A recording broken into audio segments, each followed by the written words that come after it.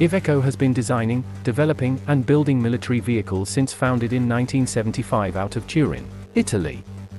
When the Italian army required a new multi-role, multi-wheeled armored vehicle to keep pace on the modern battlefields with its 8x8-wheeled Centauro tank killers, detailed elsewhere on this site, the company set about creating an all-new wheeled design. The first pilot vehicle was readied in 1988 and the stock grew to 5 before the end of 1990. From there, the Italian Army commissioned for a stock of 6 special mission vehicles, mortar carriers, ATGM platform, etc. for additional evaluation and ultimately awarded Iveco the long-sought contract for 540 total Pumas in 1999. These to come in 244x4 wheeled forms and 306x6 wheeled forms. Pumas have been in operation since 2001 and were manufactured under the Iveco Oto Malora brand label. Production ran from 2001 until 2004 and operators grew to include Argentina, Djibouti, and Libya.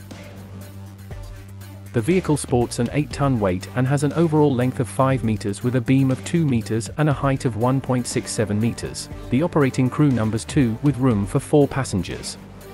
Armament is versatile, running the gamut of pintle-mounted 7.62mm and 12.7mm machine guns as well as a 40mm automatic grenade launcher, AGL, over the whole roof.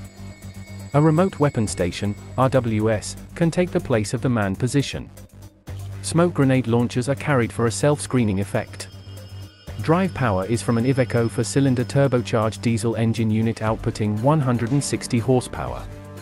This is mated to a 5-speed automatic transmission system offering the vehicle a road speed of 110 km/h with an operational range out to 700 km.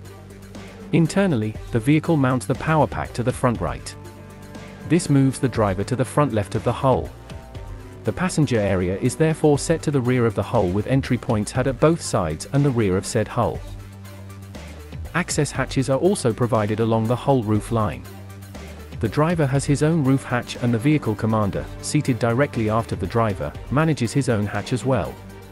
As mentioned, there are 2 distinct wheelbases for the Puma, a 4x4 and a 6x6 model form. The latter sees an increase to the hull length and the addition of another axle wheel pair.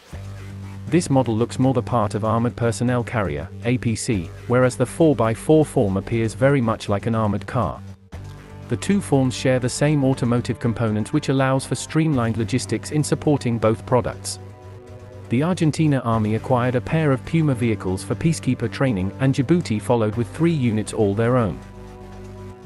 The Libyan National Army, Libya being a former Italian colony, received 20 Pumas, 4x4 wheeled forms, directly from the Italian Army to strengthen its ranks against internal threats, following the removal of Muammar Gaddafi from power in the 2011 uprising.